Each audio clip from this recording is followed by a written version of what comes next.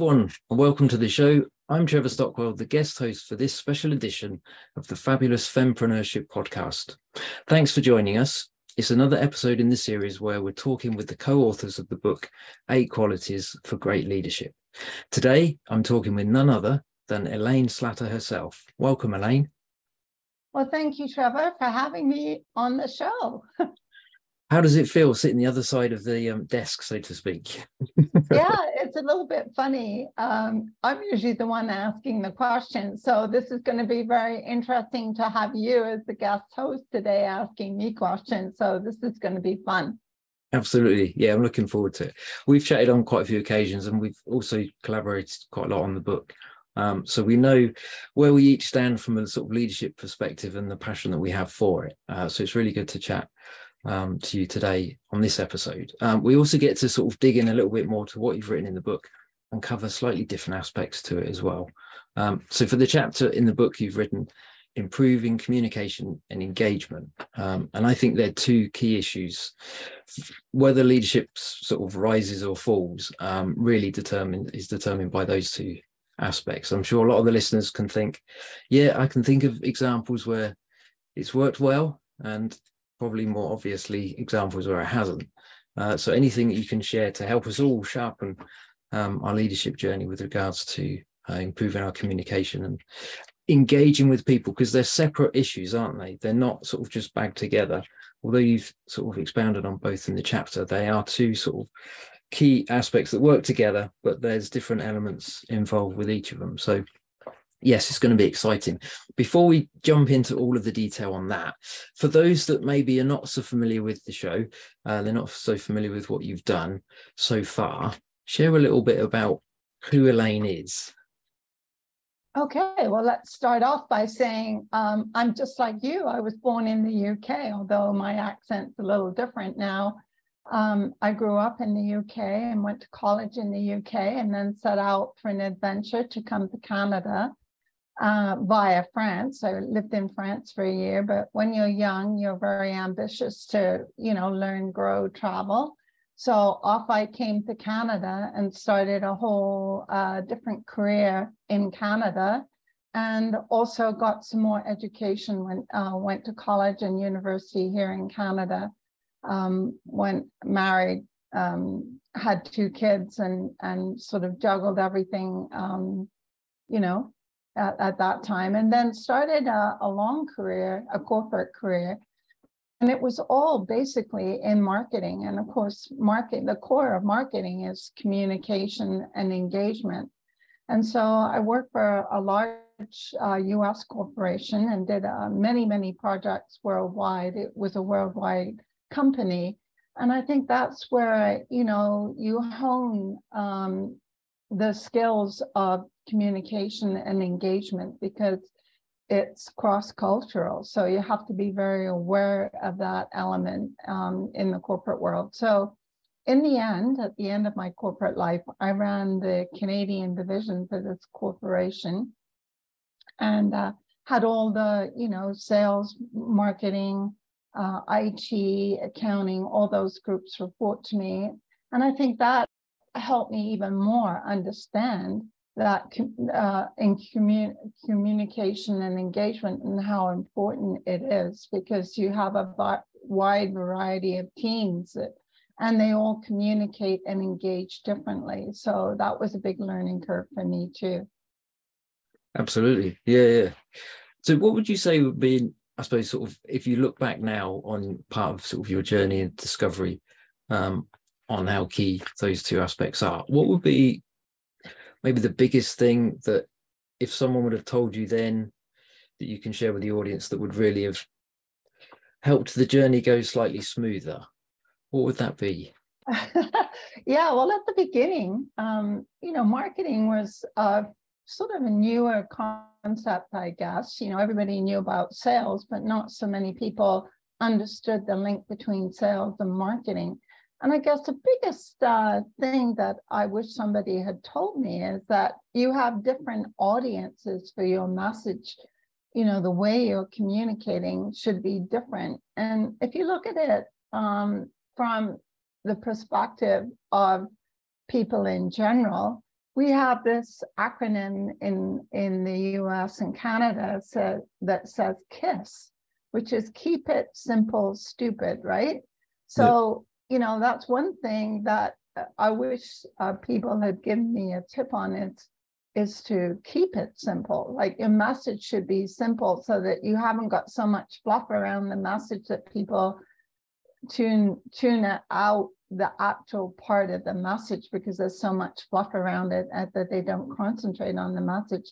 And I'd say the second tip that's really important, and I think a lot of politicians and business people should definitely pay attention to, is that you need to know the audience of your message. You know, we all talk differently to different people in our lives. You don't talk to your family the same way as you talk to a business associate. You don't talk to teenagers the same way as you talk to a senior citizen.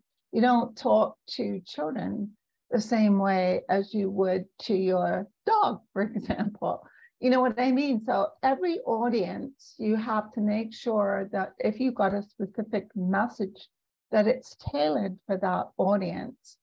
And the same way when you are, you know, trying to form a community, when you're trying to engage your audience, engagement, or engage your employees, you've got to make sure that you understand that at the very beginning before you spout your message. Because if you get it all wrong, if you don't get the message tone right for the audience, or the engagement piece that you're trying to do right for the audience, like try to engage your audience when you're trying to come up with a program, then everything's going to really not resonate very well. You know, people either tune out the message or they're not going to engage.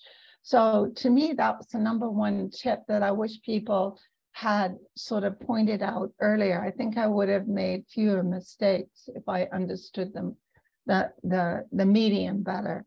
And it's the same way in social media. Like the tone of the messaging and the way you're messaging is different for the different audiences. Like if it's a LinkedIn audience, if it's a TikTok audience, an Instagram audience, or Facebook, therefore, or Twitter, there are 5 different platforms, and therefore you have to make sure that your brand is distributed in each of those channels in the right way for that channel's audience, because they're all different.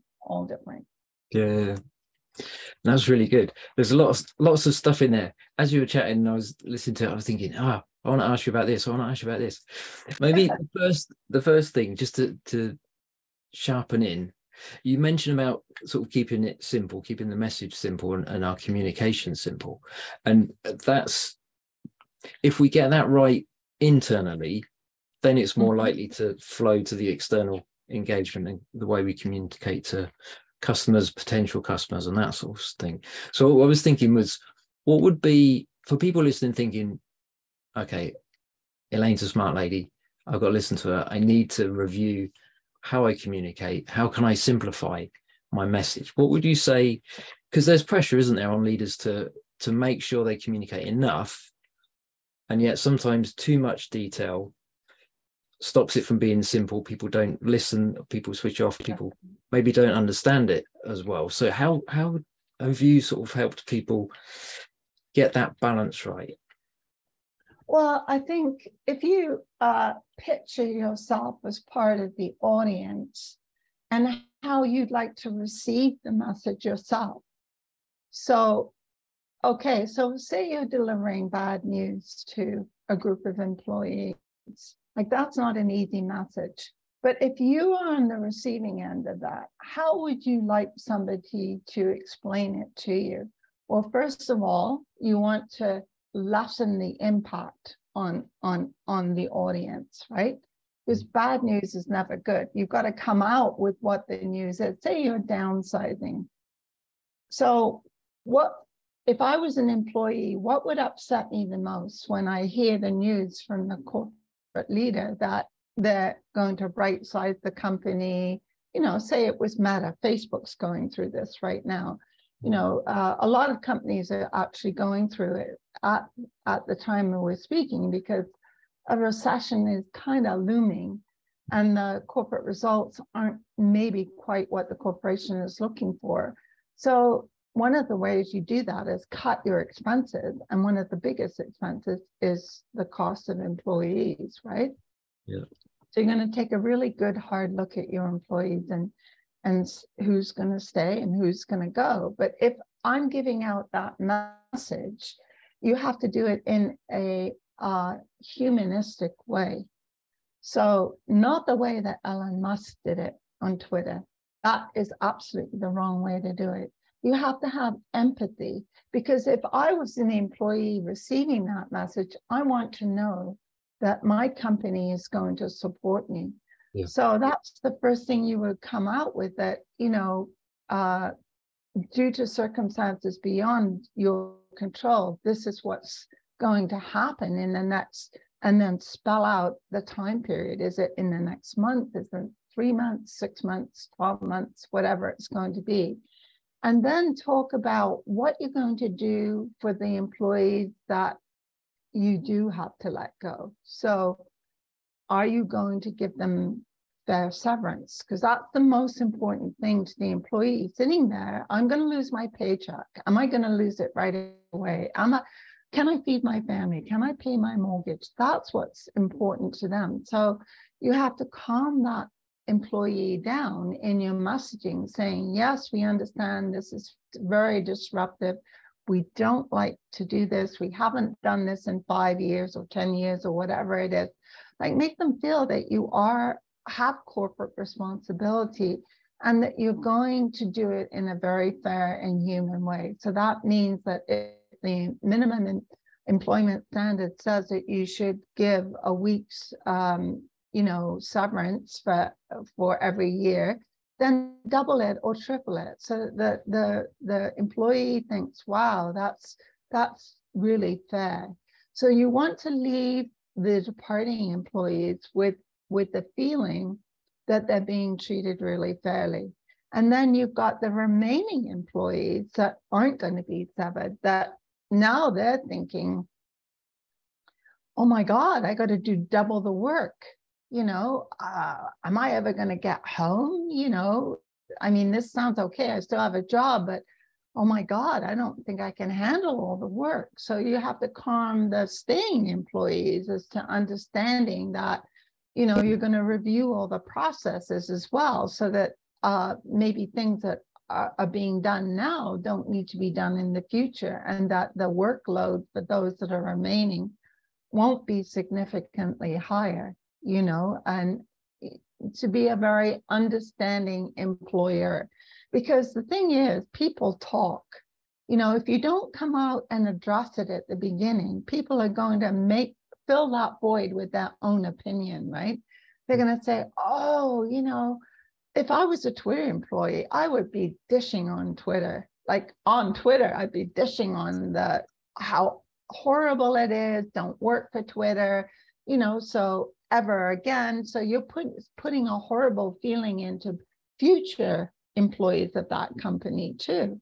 They're not going to apply to Twitter, for example. But if you do it in a humanistic way, and you're centered on the people, on the employees, for example, in this particular case, then if that company starts to hire again in a year or two, whatever, in the back of your mind, you think, yeah, that might be an okay company to work for, because they were so great during, in 2023 when they had to do their layoffs. They were so fair. They were up front with what they were going to do. They addressed the employee questions, et cetera, et cetera. So once you've given that initial message out, always have a follow-up plan, so that you're open to hearing employees' concerns, because they want to vent, right? This is all news to them, and they're going to go home and they have to share it with their families if there's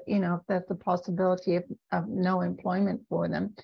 but you want to give them a forum so they can discuss it. So it might be a town hall meeting. It could be booking a one-on-one with your team lead, whatever it is, so that the messaging is consistent throughout the company, so that only good things can come from not such a great message. So that would be my take on that. Yeah. No, that is really good. I like that. It's more than just delivering the first message, isn't it? It's having that follow-up so that you're taking people on that journey. It's an emotional journey, isn't it? Particularly if it's bad. Absolutely. In lots of ways, if it's good news, it's like we can handle that ourselves. But the bad news, we need to, And sad to say, good news, bad news, it's just part of a leader's job, isn't it? Really, to and I like what you said as well, because if we don't control the narrative, like communication will happen anyway, won't it? Whether it's really good, whether it's sort of toxic, it will happen anyway. And I think, the more we can influence that from a leadership perspective of you care about people, you value the input they've had, so you're going to reward them with, a higher than industry standard severance or whatever, but also walk through the emotional journey that they've got, because who knows, 3-5 years from now they might want to come back and work for you if you look after them well. If you burn them, there's just no positive outcome at all, is there? No, they're going to move on and they never want to work for you again, ever. And sometimes exit interviews are a great idea too. Exit interviews, so that they can do that. An employee can do their venting on an exit interview, and that gives the company feedback on what they can do better in the future.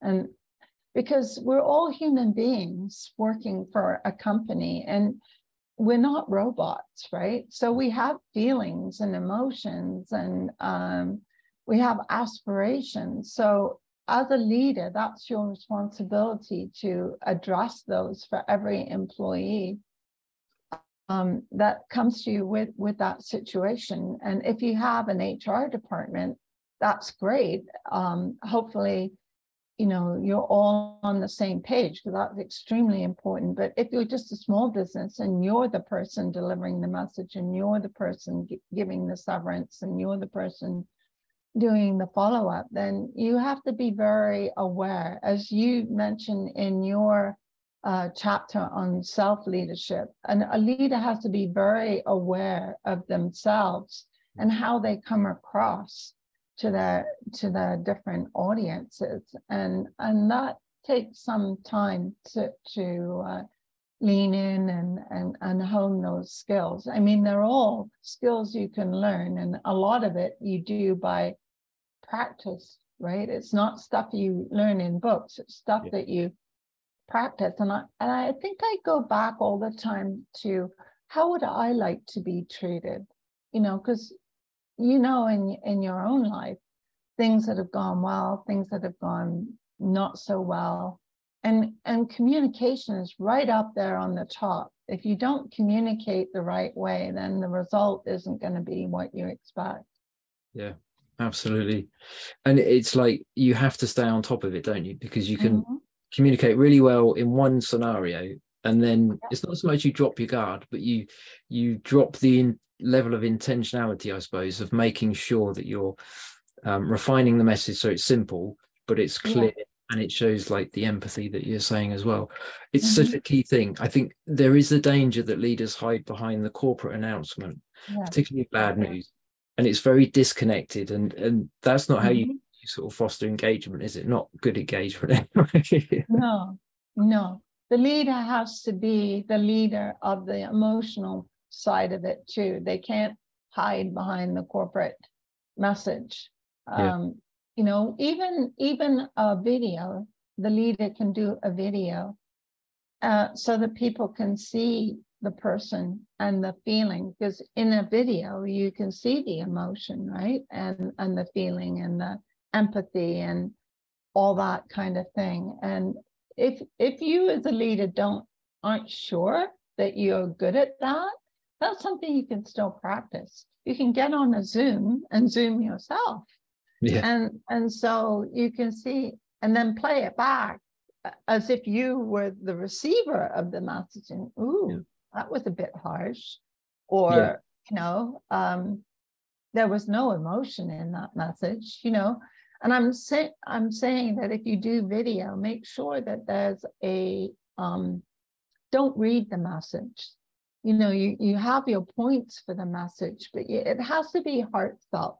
So make sure when you're giving the message out that it is a heartfelt message, that people can say, yeah, he really means that, or she really means that. It's not just a canned speech that they're giving. Yeah, because people can tell, can't they? Totally. Generally. Totally can tell. Yeah. No, that's really good.